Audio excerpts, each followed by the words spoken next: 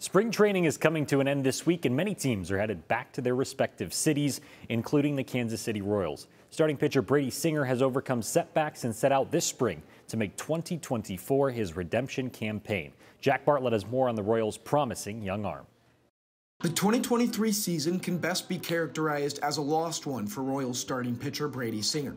In the wake of injuries and inconsistencies, Singer struggled last season, but now he is motivated for a comeback attempt that starts in spring training. Had a good offseason, was a full-time dad, but, obviously learning to, get better, trying to figure out some new pitches. And, I've worked on a lot of those throughout the offseason and brought a few here. So excited to get this going and see how it goes. In his 5th year at the major league level, Singer says he's learning how to stay consistent during a long and windy season. Manager Matt Cottrero is feeling confident in Brady's future on the KC mound. He looks great. He's healthy. His back is feeling good. He had a career high in innings last year.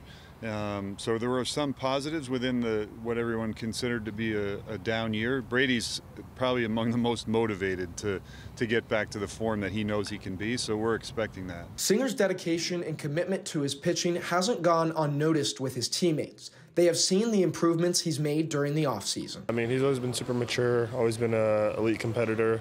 So just, maintaining those things and always just trying to get better, looking for a new edge, a new advantage, ways to improve his game. And, I've been able to face him alive this spring so far, and he's been looking really good. Singer looks to follow up a strong season from 2022, where he ended the year with a 3.23 ERA.